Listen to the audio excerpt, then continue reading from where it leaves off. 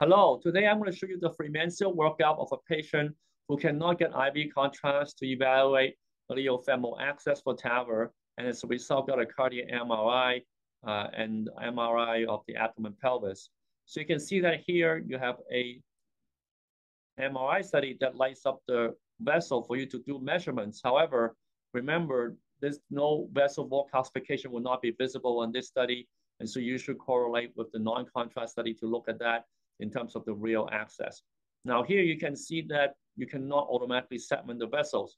So you have to go to manual center line here on the right side, and you can see now, and you can like the axial view, similar to do when you do have a non-contrast CT.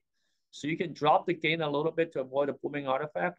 And then what you do is essentially manually trace out the center line of the iliofemoral vessel as it comes down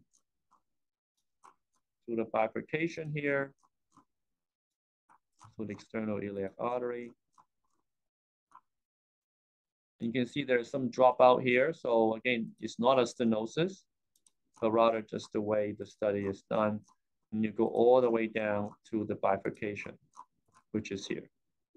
So next, you go to the right side and add a new center line for the left iliofemoral system.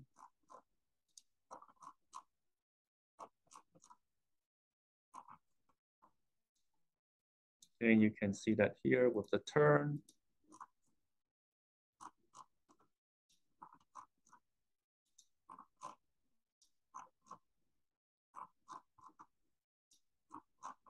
Then you go down all the way to the bifurcation.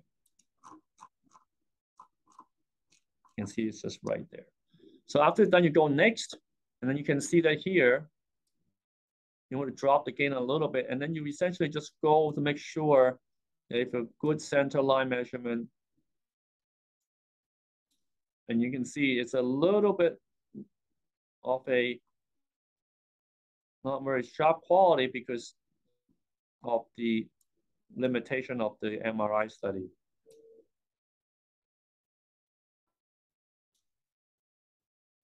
And again, you do the left side as well.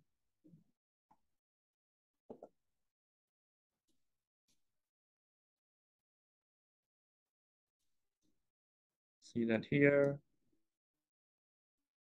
See, there's some dropout in there's no contrast in this study, remember. So it's just the way the MRI is segmented to show you the access. So once you do that, you hit confirm. And then you can do an angio view, but this is going to be much more challenging. You can hardly see the femoral head, but you can kind of see that here.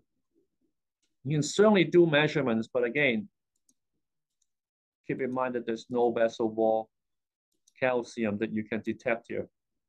And you can look at it, iliac vessel. Obviously, this is not like an occlusion and delay filling. It's just the way the artifact that you see. You can right-click to right external iliac. Again, you can see that here. This is, again, not the real vessel diameter, but it's like an estimate. I will keep this an estimate. Same thing for the left side.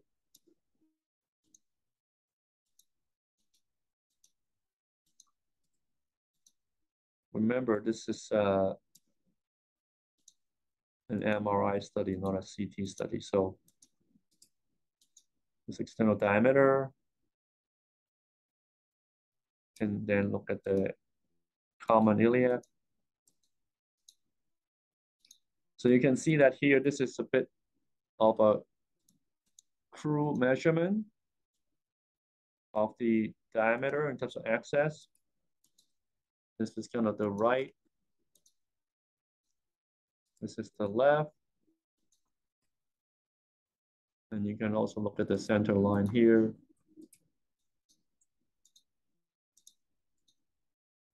And the snake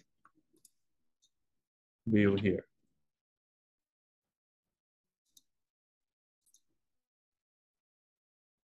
So let's take a look at the report. You can see that this is similar to the access report that I've shown before. Again, just caution you in terms of the actual measurements. It's more like an estimate. So you can save this PDF to share with your heart team. You can, of course, you can save the session as well. So I hope this is helpful to you. It's probably not a very common occurrence and you need to do this kind of segmentation, but I hope that this is helpful and we'll see you next time.